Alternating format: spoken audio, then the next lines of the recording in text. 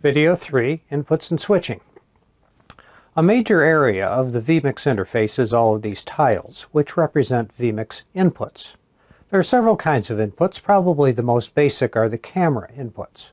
These first 6 inputs are the inputs from each of our 6 cameras. We'll start with these camera tiles. The main part of the tile is a thumbnail image of what the camera is sending. Aiming and zooming the cameras is a separate operation. We'll discuss that later. In the upper left is a number, which is a sequential number assigned to each of the inputs. Next to that is the name. The tiles can be reordered by left-clicking in that upper bar and dragging the tile to a different position. The tiles can also be minimized to a vertical bar by right-clicking in that upper bar. In the very bottom row there are 4 buttons labeled 1 through 4. These relate to overlays, which we will also discuss later. Next we have a button marked Audio.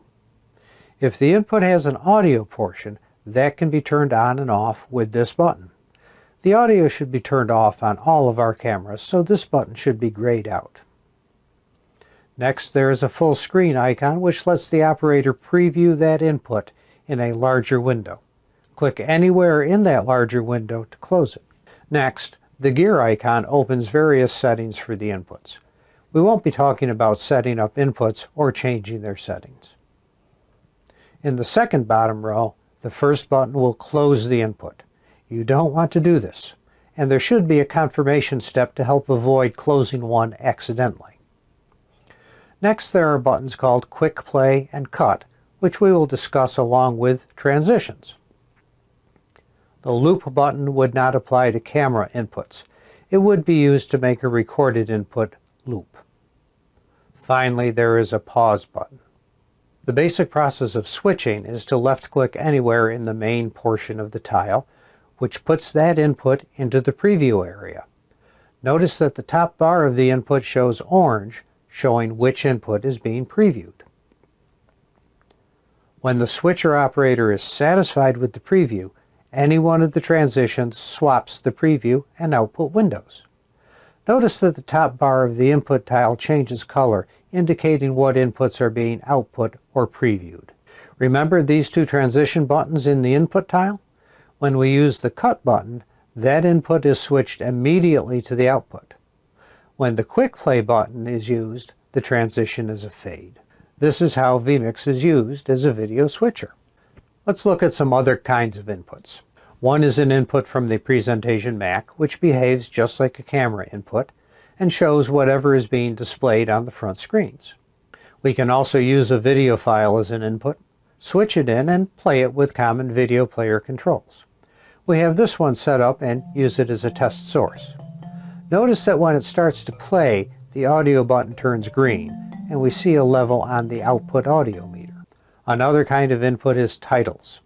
We can preview and switch those in the same way, but that's not usually what we want. Titles want to be put on top of another image, which brings us to overlays. If we left-click on the number 1 in the title input tile, it is overlaid on the output window.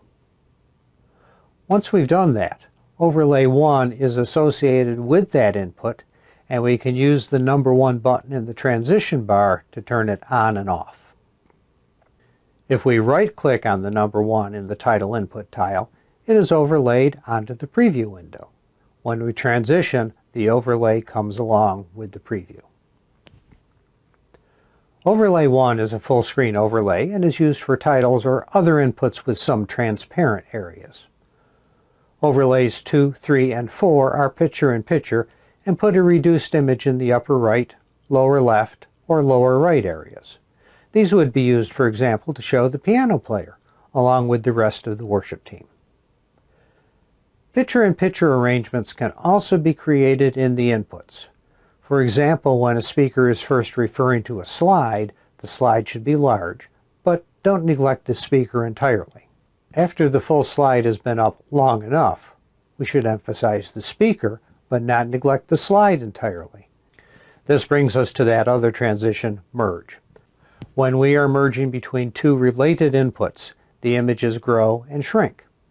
When they are unrelated inputs, merge behaves just like fade.